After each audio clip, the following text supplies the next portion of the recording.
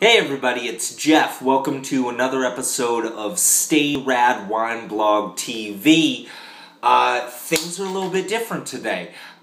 Kara is out of town for the next 2 days, and so I'm here to with my dog, and we're just kind of fending for ourselves for the next couple of days. It's okay. Tomorrow, I'm going to the 49er game with my buddy Nick, the drummer. You know, he tried to steal my candy once, but I beat him up.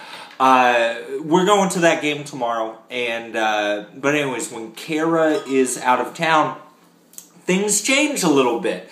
One of the things that changes is I get to cook me some steaks. I would cook them for her, but she won't eat it, and it's not really fun cooking for one when the other person's right there. The other thing that is a little bit different is that I know I haven't written out any posts in a while. I cannot write out posts when Kara is not here because I need somebody to proofread because I make a lot of mistakes, guys. A lot.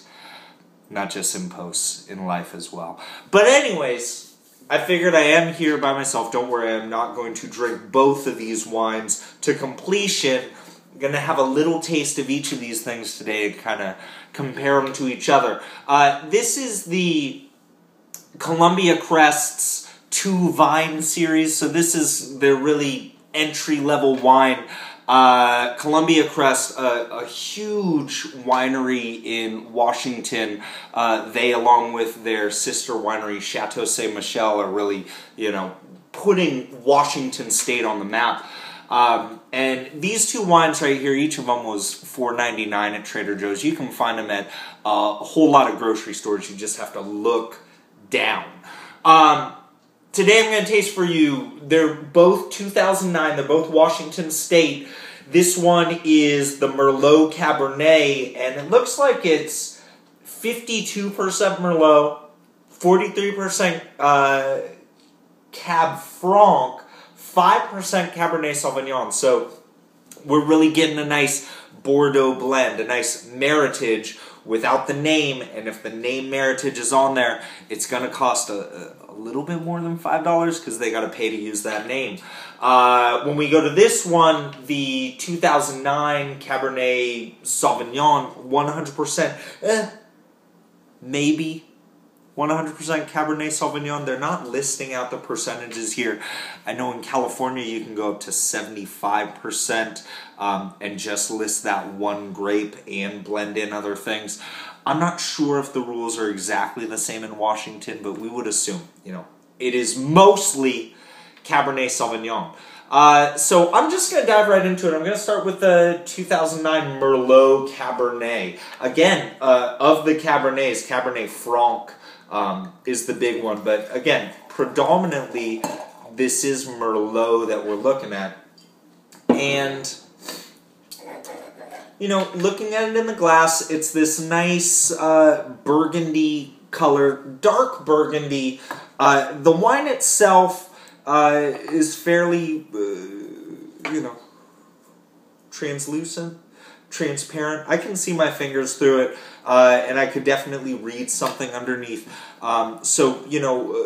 Light wine, the color itself is on the darker end of the spectrum, though. As I swirl this around in my glass and I stick the nose right in, right off the bat I'm getting like some strawberry fruit, a lot of strawberry fruit, like some strawberry jam. And you would expect a wine like this, both of these wines, to be a lot more fruit forward, not really wines that you want to age for a really long time. These are wines that are ready to drink now. I'm getting a little strawberries, a little bit of whipped cream, a little balsamic vinegar. Have you been watching that show on the Food Network, Rachel versus Guy, and they have celebrity teams, and it almost smells like what Taylor Dane made the other night, a strawberry shortcake, and everybody loved it. I could do that. I could do that. Anyways, but it smelled like that. A strawberry shortcake with a little bit of balsamic vinegar in there. Nice, fruity, delicious. There's a bit of a savory aspect to it, and that's where a little bit of that balsamic vinegar, a little bit of like cracked black pepper. Smells nice. Let's go into it.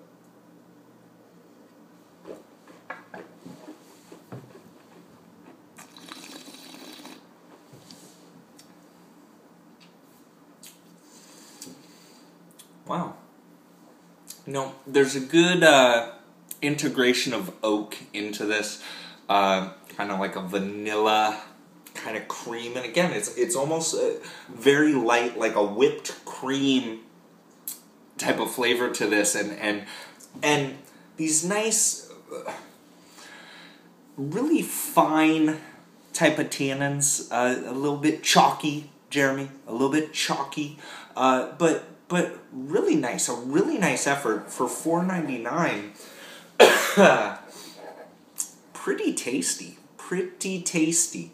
Wow, you know what? I'm going to wait on the score just because I want to compare it to this Cabernet Sauvignon. But so far, this Merlot Cab, this Bordeaux blend, this is... Look, it's not over 90, right? But it's much better than what I would expect. This is very nice. Let me just...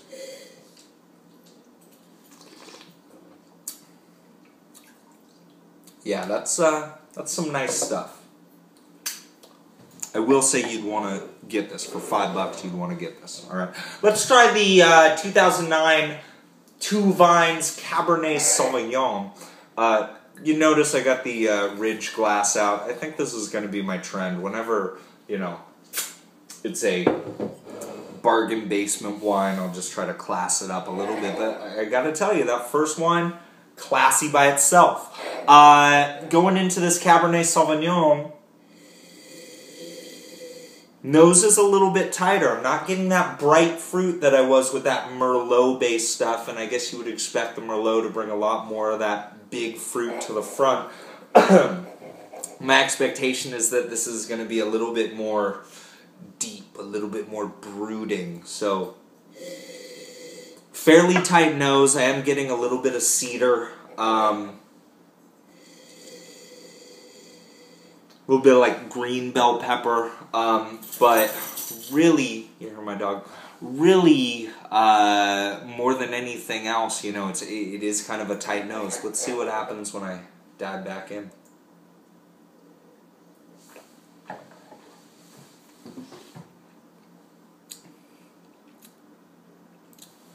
Wow, so you're getting like a bright, tart cranberry to start this off. There's a nice transition into a really a classic Cabernet Sauvignon of like that cassis flavor, whatever that is.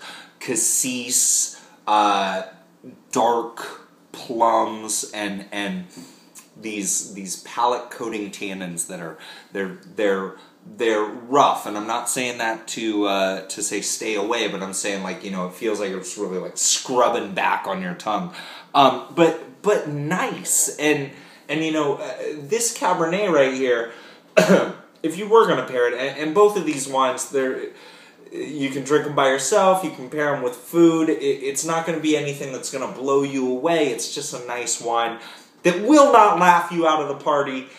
A nice wine that you don't have to spend tons of dough to get something that you're going to enjoy. This right here, this is something that maybe I would pair with this steak. In fact, let me do that real quick. I'm really hungry. Really hungry. Let's make sure I cook this right.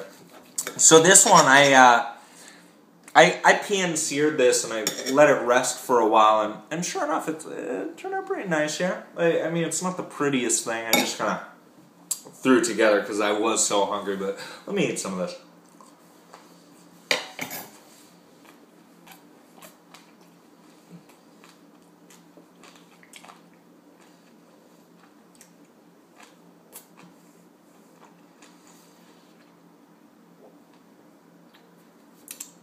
Rib-eye.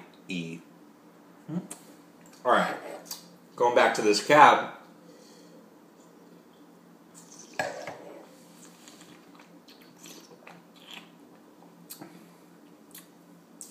And you know that cranberry that I was talking about before? I'm getting more of like a black cherry per se. So it really is kind of bringing all those fruits together and making like this super cherry, which is very nice. You know, if I have to go in and score these wines, what I'm going to do is I'm going to say that this Merlot, Cabernet Franc, Cabernet Sauvignon from the two vines, I'd give it like an 88. I really would. Yeah, I mean it. 88 right here for the Cabernet Sauvignon. Although it is bringing some of the typical flavors of the Cabernet Sauvignon, it isn't bringing that body that I'm looking for. It goes nice with the steak. Both of these are nice wines. Giving this boy a 88, giving this guy an 87. Pretty good showing from some pretty cheap wines. Kara, hurry home. I want these to be here when you get back. Everybody, stay rad.